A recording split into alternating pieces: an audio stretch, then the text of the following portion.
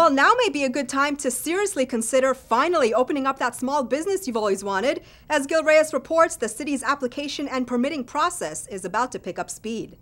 Ribbon cutting day? We don't have one yet. Ask most any aspiring small business owner, getting your bar or restaurant to finally open in the city could take weeks, months, sometimes years, with all the necessary paperwork.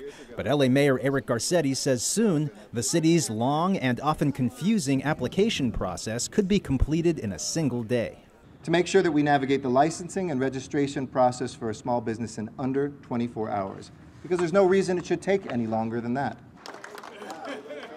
The City of LA's idea is an open-source internet portal to streamline permitting. This innovation wins top prize in a national contest hosted by the U.S. Small Business Administration.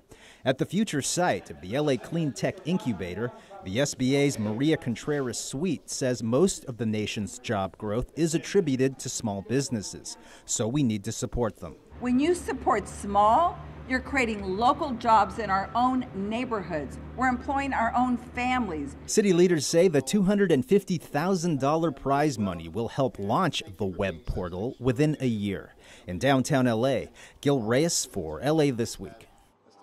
Now, other U.S. cities will be able to replicate LA's website to speed up their permitting applications as well.